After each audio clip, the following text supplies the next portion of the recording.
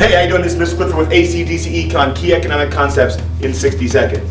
Today we're going to practice some game theory matrix. Alright, take a look. We've got two of them, payoff matrix, one for firms A and firm B, and it doesn't matter what they're selling because I'm not going to focus on that as much as I'm going to focus your skills on finding out which firm has a dominant strategy. So over here, two firms, A and B, two other firms, X and Y, two different payoff matrix. In this situation, it's to advertise or not to advertise. In this situation, to maintain price or to lower your price. So again, the ones on the left of the cell represent the firm on the left. The ones on the right is the firm on the very top. What I want you to do is this. Pause this video.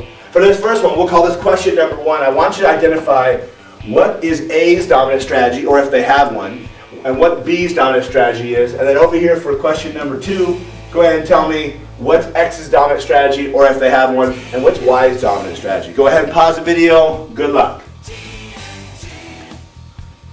Okay, I hope you did good. Here we go. Start the clock. First thing I showed you in another video was this little trick right here. What I like to do is I like to draw a box around the numbers on the left-hand side, just so I keep it in my brain. We are looking at firm A. The ones in boxes is firm A. Good. The question is, what's firm A's dominant strategy, or do they even have one? Let's find out. All right. If firm B advertises, what should firm A? Should they advertise and get 100, or should they not advertise and get 75?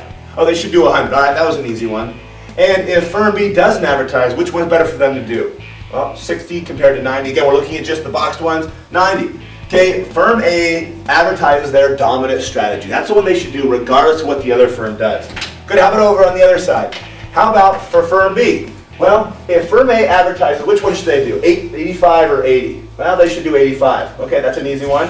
Okay, if firm A doesn't advertise, what should they do? Should they advertise get 60, or they should get 70? Well, they should not advertise get 70. They do not have a dominant strategy. Firm B does not have a dominant strategy. Take a look over here. So the same thing as we just did before. I'm going to put a box on these ones to help them remember which one's which. So let's take a look. Firm X, let's look for a dominant strategy. If firm Y decides to maintain, which one's better, 40 or 60? 60, okay? And if they decide to go lower, which one's better, 50 or 100? 100, boom, that's it. Lower their prices, their dominant strategy.